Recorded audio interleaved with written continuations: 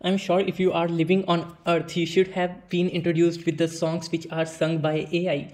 For example, here in India, I'm a big fan of Sidhu Moosewala, and his voice is being cloned by a lot of people. And actually, they are singing song, and then they are converting their voice into the Sidhu's voice, and then uploading the song. And I have noticed in comment section, a lot of people are not even able to differentiate. Of course, the voice is differentiable if you are a hardcore listener of that particular person, but I have seen about 70 to 80% people are not able to differentiate the voice. Others like Drake's voice is also being cloned, and being his song which he never sung are being uploaded on YouTube. This technology is literally getting crazy, and in this particular video, this is a educational video. You will be able to see how those people are able to clone some singer's voice or some voice, and how you can do that. This is a educational video. If you are trying to clone someone's voice, please take their permission, their consent, and don't be involved in any illegal activities, because of course that's not good and you will be caught someday if you are doing any illegal activity. That is not obviously good. So my basically idea of explaining you this whole process in a few steps. The first step is the data collection process, collecting raw data from over the internet, open source data set which is available over the internet, getting that data, then making that data good for the model which we are going to see, which is called SVC model, then fitting the SVC model on that particular data set which we are going to create. So the first step, which is getting the data, so I will be trying to clone my own voice, of course. So I have recorded myself for 5 minutes, and here are few clips of mine, talking some stuff, reading some stuff, and then recording myself reading that stuff. I would recommend you should have at least around recordings of about 1 hour or 40-50 minutes. At least for getting a good model, you should have at least recording of that particular length.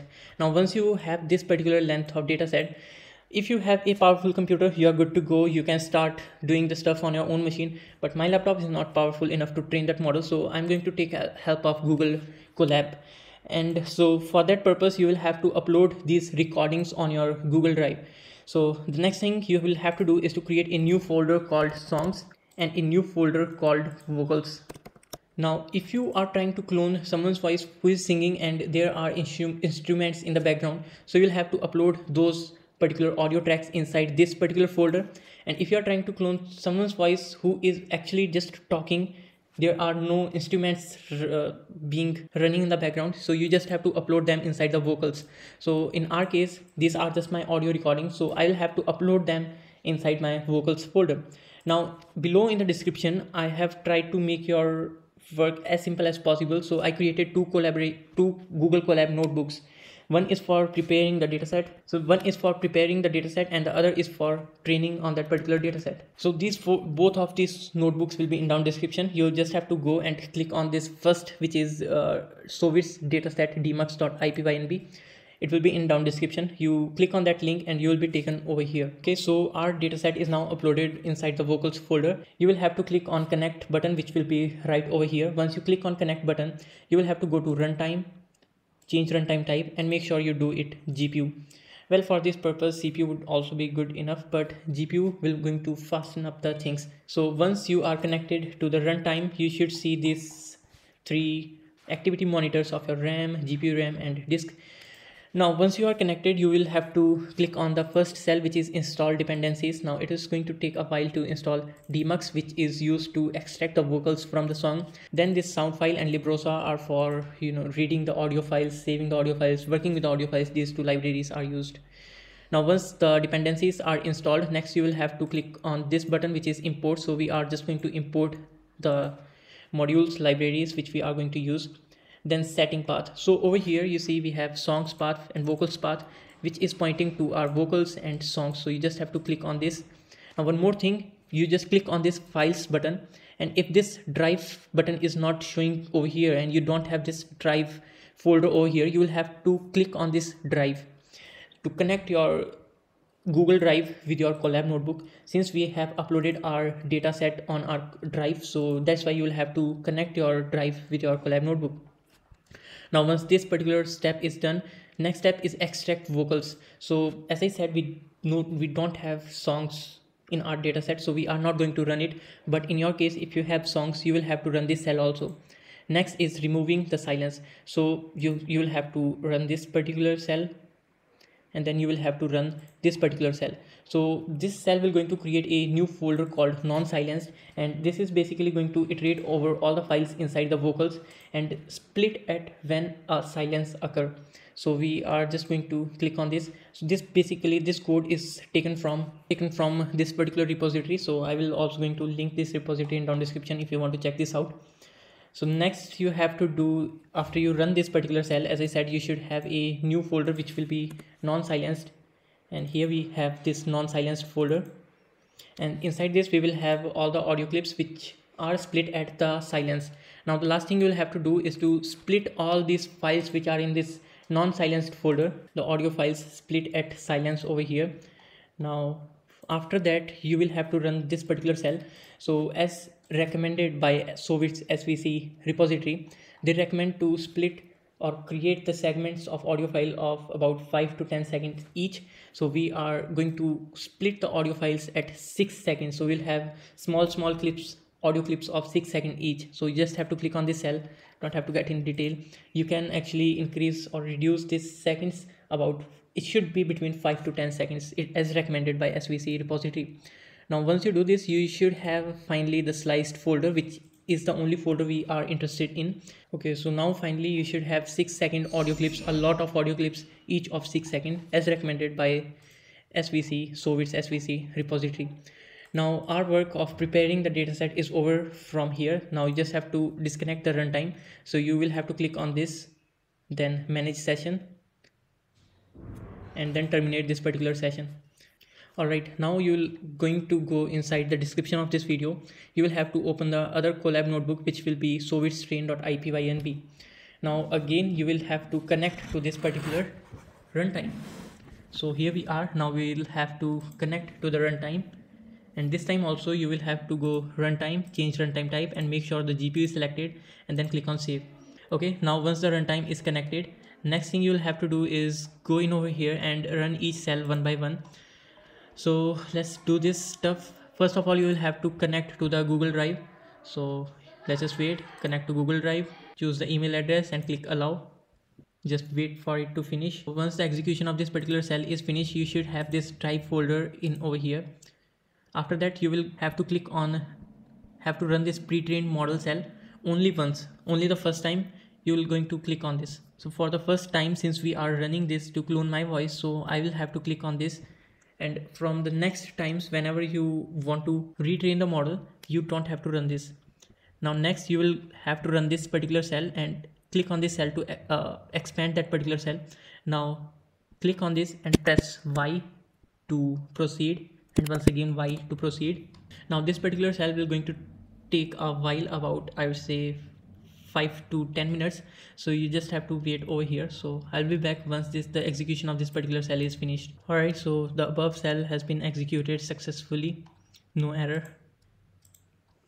Then next you'll have to execute this particular cell, which is writing files and path. Next you'll have to click on this particular cell, which is linked dataset. Next resampled. Now this particular cell is going to take a while when you have a lot of data, which you should have. In our case, it shouldn't be that much of time. We have really just 5 minutes of audio clips. Then next you will have to click on generate config and then generate Hubert. Okay, this is executed as well. Now this part is important, listen carefully. Now you will have to save the data set. Now when you have a lot of data set, this particular generate Hubert as well as resample part will going to take a lot of time. So for that particular purpose, you will have to save the processed data set, right? Now once you save it, you will have to go back to your drive, and inside your Sovit's you should have dataset.zip file, as you see over here, which is dataset.zip file. So next time when you do this, let me just zoom out. So next time when you have this dataset.zip file, you can actually skip this link dataset, resample, generate config, generate Hubert, and saving part. You just have to click on loading preprocess. So you see how much time it is going to save for you. So since we are running it first time, we already have loaded the dataset from the above steps. So you'll no longer have to click on this particular cell. Now finally you have to click on train, and this is the time taking process. Now to say, if you get back to this logs and then 44k, currently we are having G0 and D0. These are pre-trained models. It is going to take about, I would say, depending on your data set, 12 to 14 hours to at least fit well on the particular voice. And then further you will have to train, keep on training about, once you get G underscore, let's say 40,000, 30,000, G underscore 30,000 is pretty good model in my particular situations when I trained for the voices which I know. So G underscore 30,000 is pretty good model. Now this particular is going to run for epoch 1, epoch 2, epoch 3 and so on. It is going to keep on doing that, and in between it is going to save after every 800. So G underscore 800, then G underscore 1600. So after every 800 it is going to save the model and delete the previous one. So you will have to make sure that your particular storage does not fill out. So just Google provide you just 15 GB of storage, so you just have to clear the bin after every few hours. Now as far as epochs are concerned, you have to run about 500 to 1000 epochs. Now if you want to update the saving process, you can click on this file, then vits, then configs, and then config.json. And once you come over here, you will see evaluation interval. So you can reduce it, let's say 400 if you want to save the model after every 400, 800 after every 800. So you just get the point. And over here is the learning rate. You can actually play with this value. I would say this is pretty good value. Okay, so now once it is keep on running, once you are satisfied that big number of trained model, you can stop this basically by clicking on this icon. Now in order to clone, or in order to make prediction or clone someone's voice, you will have to run this infer cell basically. So what you have to do is to go back to your drive, then vits for data, and then inside this raw folder you will have to upload that audio clip. So for example, here I have this testing underscore audio underscore 0 file. So you'll have to upload that particular file inside this raw folder. Okay, once the upload is completed, go back to your colab notebook, and this wave file name, just update that wave file name to whatever audio you want to clone, which is testing underscore audio underscore 0.wave file, which is this particular file. Then the model name, so you just have to go back to vits train logs 44k. Now currently we have the latest model, which is G underscore 0. If you have larger number, you can use that. So for now we have this G underscore 0, so I'll just replace that particular with this G underscore 0.pth. And later on, if you want to clone some voice which is not singing, you can set this enhance to true, which is in our case, which is true. If you want to clone someone's voice, some voice which is singing, you can set it to false. So currently I'll set it to true, and then later on you can run this cell as it is. Now after a few seconds it is going to, okay, we got error, which is obviously because the file name was test underscore audio.